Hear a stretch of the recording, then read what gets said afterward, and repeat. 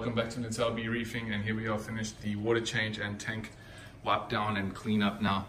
As you can see, the bottom is a lot cleaner. There is still a little bit of crud along the bottom, but that usually happens when I turn the return pump back on. It comes out through the overflow. And then I think stuff like settles on the surface, and then as soon as the pumps come back on, it just blows it off. So I can never really get it completely spotless unless I was to leave the pumps on somehow, but I don't know how to do that, and I'm used to doing it this way. Anyway, the little green bird's nest that was there on the edge bumped off when I was cleaning it, so I have relocated it there.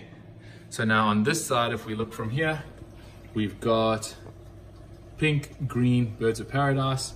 On the back, we've got a greeny red one, the Pocillopora, and then a bird's nest there. And then the Acroporas are all at the top.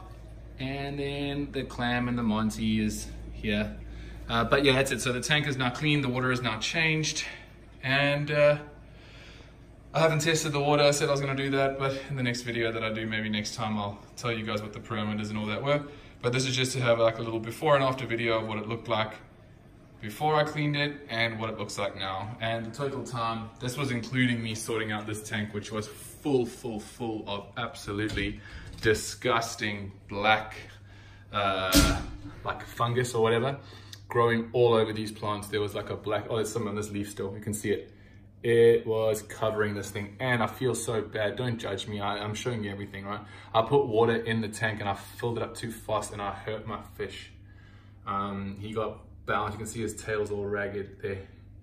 And here's their tail fin. I feel so bad. I like this little guy and I hurt him, and it's obviously not what we want to do in our hobby.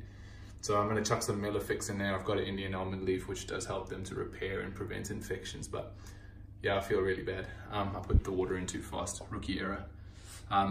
Anyway, yeah, so this took me way more time than the marine tank. So here we are, all done. Yeah, thanks for watching the video, and let me know if you want to see any other maintenance things or anything like that. Thanks for watching. Peace.